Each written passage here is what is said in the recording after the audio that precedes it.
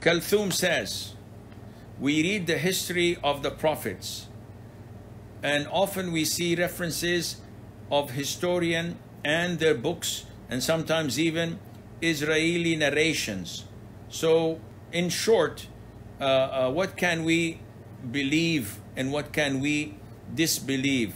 So especially when it is the history purpose, like the age of early prophets, the children's name, and so on.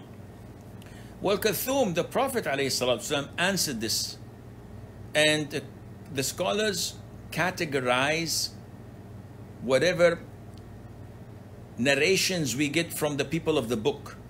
So narrations we get from the Old Testament, from the Torah, from the Jews, from the Christians.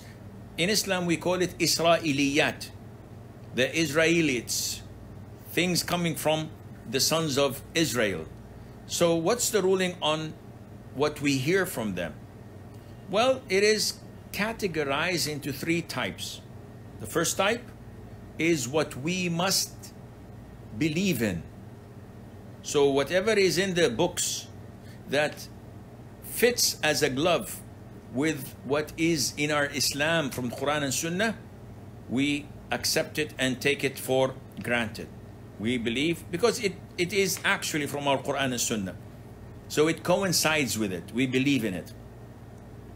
The second type is what goes against our religion, goes against our belief in the Quran and the Sunnah. So we totally reject it and we would not accept it. And we would say that this is a blatant lie. Why? Because it goes against our Quran and Sunnah. Simple as that. The third category is what's in between, meaning that it doesn't go against the Quran and Sunnah, yet it does not, or it is not confirmed by the Quran and the Sunnah.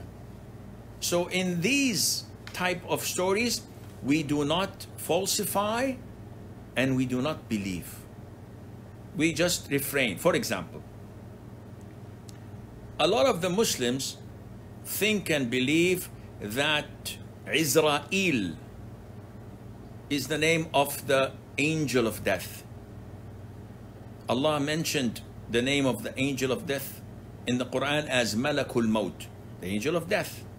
And so did the Prophet ﷺ in the hadith. Never ever we were told that the name of the angel of death is Israel.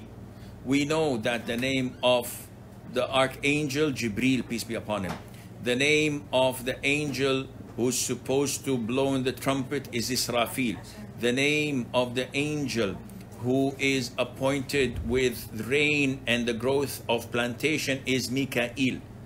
So some folks would say, okay, it rhymes, it sounds good. Israel sounds good. No, it doesn't.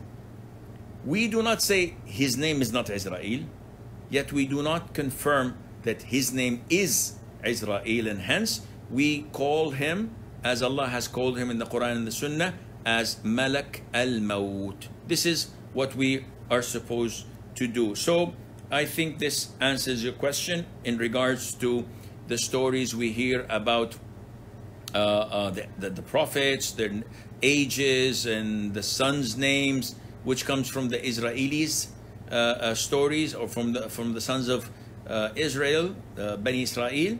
We refrain from falsifying it or believing it if it does not coincide with the Quran and Sunnah and it does not go against the Quran and Sunnah, and Allah Azza wa Jal knows best.